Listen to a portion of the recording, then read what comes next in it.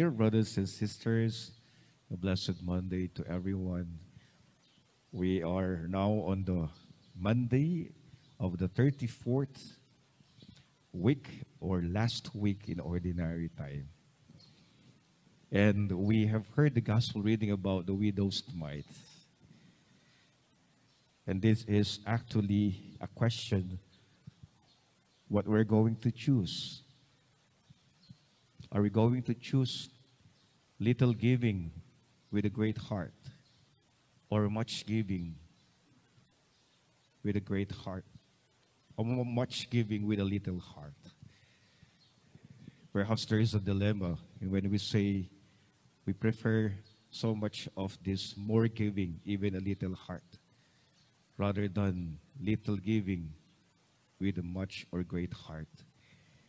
We have to look at the gospel reading today. It opens our mind to realize, after all, that the story is telling to us that the widow put in more than all the rest. It is more on giving with a sacrifice.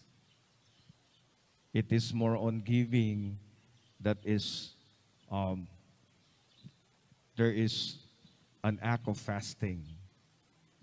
Because the widow might not even thought of herself because she has given everything.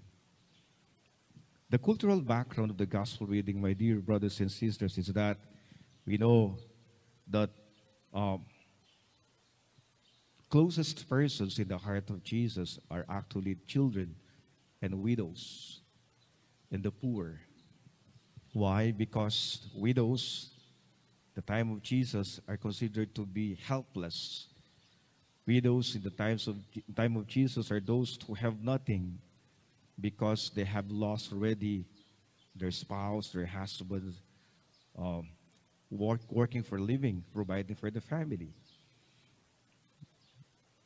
That is why when you're a widow in the time of Jesus, you're considered one of the least persons in the community because you have nothing. There is no one to provide things for life for you.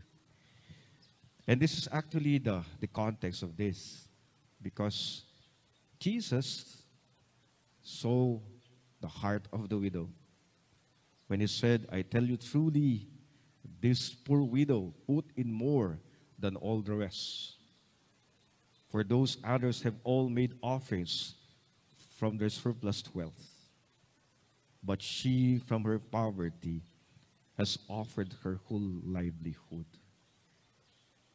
My dear brothers and sisters, we are being challenged today on how we really reciprocate God's love to us.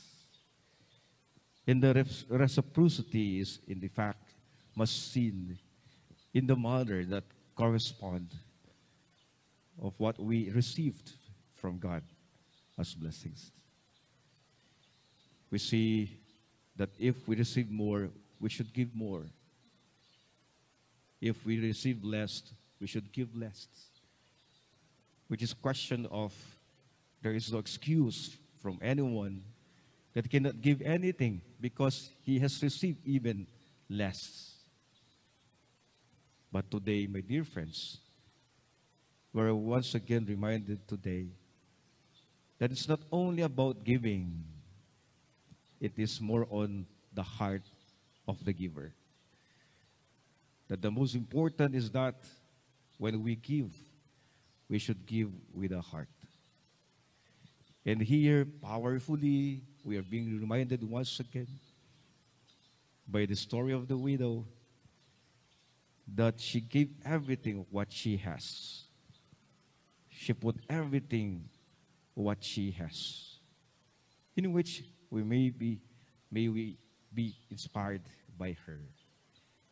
That everything that we do with a heart.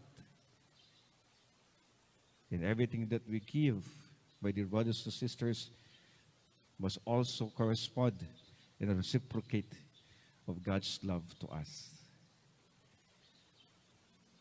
My dear brothers and sisters, as we're preparing for the new season of Advent, and as we are on this last week of the ordinary time, it is continuous invitation of a call of discipleship.